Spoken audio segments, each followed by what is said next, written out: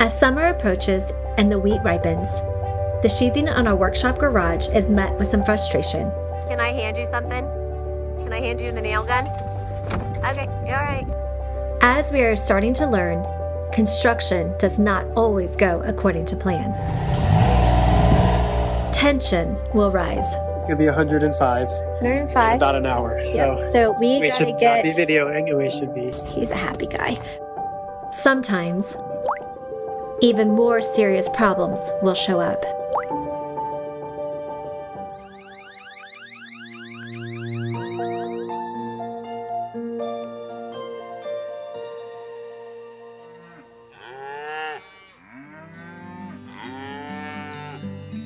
"121 days into our build, progress is steadily being made.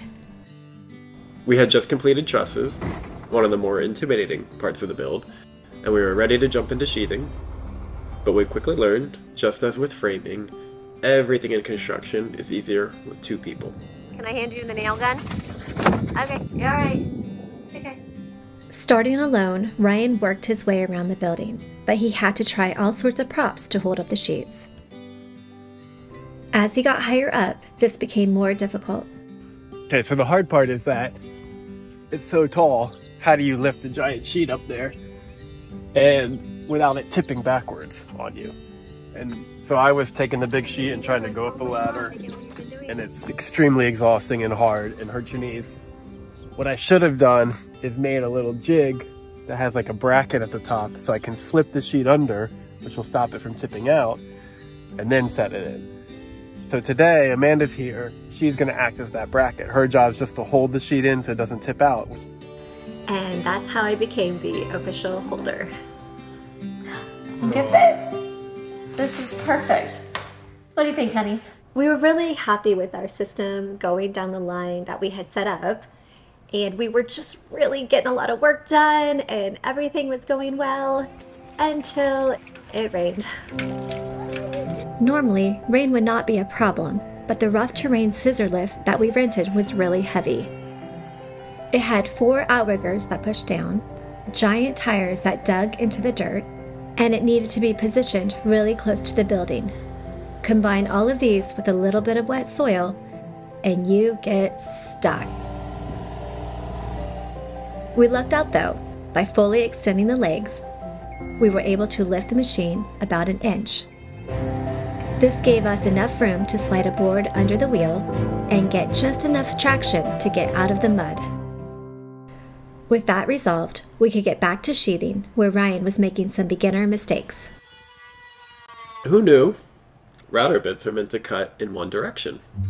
So when you use a router bit the wrong way, you get this really crooked line. It's not straight, it's really hard to control, it gets really hot. And when you use it the right way, you get this nice, beautiful, smooth, clean cut. Chalk it up to beginner mistake number 207. He eventually figured it out, and then we continued on to finish the ground floor. Little did we know, when we wrapped up for the day, we would be met with an eventful evening. We have security cameras on site that catch all sorts of movement. It could be us leaving, contractors coming, an owl, a skunk, or even raccoons. On this night, for the first time, we were alerted to human detection. It was around 3 in the morning and we got the alert. We checked the camera and we saw this truck arrive. We weren't sure what they were up to, but we knew it was no good when they tried to break the camera. A little bit of backstory is required to help you understand why they might be here. When we started this build, we had a shipping container delivered onto the site to hold our tools. A few weeks ago, someone tried to cut our lock. Guess what happened today? Someone tried to pick our shipping container to break in. I guess we're gonna have to up our security. We got lucky though. They almost got in. They cut through the shipping container, bolt, and then about 1/4 through our lock.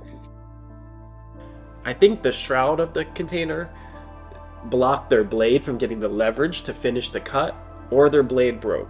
We were thinking, you know what? We better up our security. So if for any reason these people were to come back, they won't get as much. Right. And we can catch them. Security upgrade number 1, giant red lock. It goes around the loop like this. Problem is, if you look at the side, you still don't have that much metal to cut through. So while this is an upgrade, and it might buy us some time, but it's still not going to stop anyone. We also bought this Eufy camera. This little guy, surprisingly good. I love my tech. I was like, I don't need proprietary tech that has its own app and doesn't integrate with my network the way I love things. But this thing, you buy it, you put in the SIM card, you plug in the solar panel, and it has stayed charged and worked reliably for about 8 months. What's cool is, if you touch it or try to move it, it gets an alert that someone's trying to break it, and it makes a really loud siren sound. It's a good thing we got these cameras because break-in attempt number 2 was well on its way. It was about 3 in the morning, and Ryan kind of hits me and says, Amanda, somebody is on our property. And I'm just like, it's 3 o'clock in the morning, and I'm like, maybe they turned down the wrong road, and I was like, just watch them. All of a sudden, they grabbed the camera and threw it, and an alarm went off, and at that point, I'm like, oh no. He gets out of bed, he runs out the back door and into the car, drives off in his pajamas. As I'm in the car, I call the police, and then fortunately, as I'm driving there, the local cop, he's at the corner. I go to him, tell him what's going on, and then we both drive towards the property together. As we're getting there, he cuts his lights, so I figure I'll cut my lights and stay about a quarter mile back and let them do their thing. Talking with her on the phone during this, telling her what's going on, and I wait about 10-15 minutes, round the corner just to see what they're up to, and I see 12 plus cops there.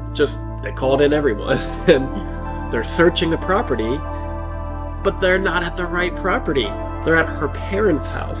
My dad happened to be awake at that time, and he looked out the window, he's standing in his jammies, and he sees flashlights and assault rifles and all these people raiding his yard.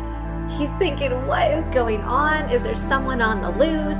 He wakes up my mom, and she's worried, did I lock all the doors? So she's running around the whole house trying to make sure all the doors are locked. I didn't want to go into the grass because I'd get shot.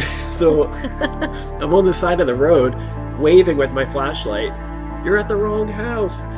30 minutes after the initial motion detected, they eventually make their way to our property, and the thieves, they're long gone. But fortunately, nothing was stolen. They just broke one camera, and it left us violated? I don't know. We were shaken up. It just felt weird. Yeah. Not a good feeling. So we knew the shipping container, we had to say goodbye to it. It was time for it to go. Despite the long night, the build continues on. We were back on site the next day. Hi. To try out some new air sealing details. Of course, we taped the seams as usual, but we also tried out some new air sealing techniques.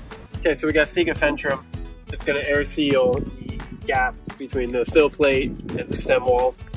And basically it's split release. So you got 2 sides. So we found it best to just do the top first, and then come back and do the bottom with applying a pressure to the groove and folding it down. Just like everything else, this worked better as a team. I would keep the tension while Ryan pressed down on the tape. And then Scarlett would follow through with her job. So I'm scrubbing this to make sure it's straight so no buggies get in. This process was a little tedious, but fairly straightforward. We just worked our way around the building, and then we were able to try our next air sealing technique, which we invented ourselves. We should name it. What would you call it? The bell rise squish? The bell rise squish.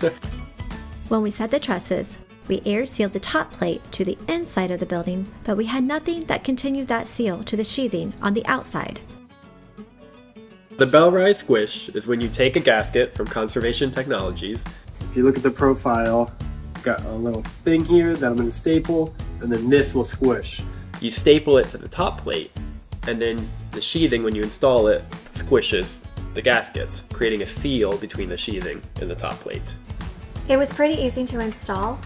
We just stapled in place, working our way all the way down the wall, and then we went ahead and put the sheathing on as normal, and it worked really, really well. Just squished it. It felt like a It felt like a tight Felt seal. like a tight seal. Finally, our first pass around the building was almost complete. High five! We just finished up the east side of the sheathing here, so yay, we're very excited. Last thing on the list is to finish the gable ends. While we were up on the lift, we also knew we wanted to finish the roof overhangs, so we brought in some extra help. Today we're gonna make a gable overhang.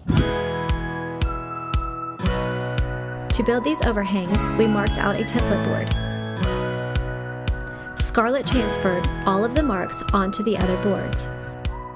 I was on the miter saw, where I could cut out equal length blocks to frame out the overhangs, and Ryan assembled everything together. This was a fun little project to do as a family. It feels really great to do a family project together because it brings us all together and it feels like they're part of this build and they have some ownership on it. This land is in my family for a while, so making something that we actually create ourselves is important, and to have them be a part of that I think is really neat too. In the end, we had these little framed walls that we could screw up onto the roof while we were up there. Working up high was similar to working down low.